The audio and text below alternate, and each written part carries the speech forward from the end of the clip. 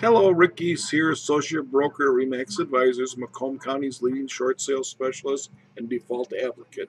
Today we're going to look at loan modifications. If you've been considering this option, you may want to take a closer look at it.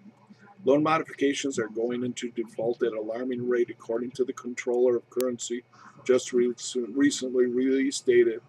As many as 87% of all loan modifications are defaulting within the first 12 months of the modification. It seems, based on this data, that a loan modification is a temporary band-aid on a bigger problem. It's my opinion that a $50 to $100 drop in your monthly payment is not enough to make it that big of a difference in your monthly finances. Plus, then the missed the portion, the $50 to $100 on the back end of the loan, so you still owe the money. Now, if banks were going to drop and forgive the loan balance by a third or a half, that might be a different story.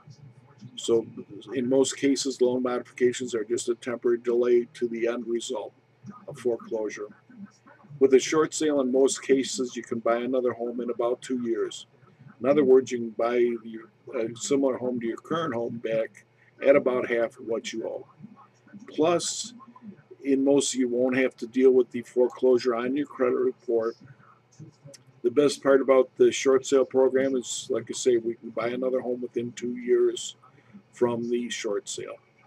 To see if your home qualifies for any of these programs, call me or email me, Rick Giese, at 1-800-274-5656. Again, 1-800-274-5656.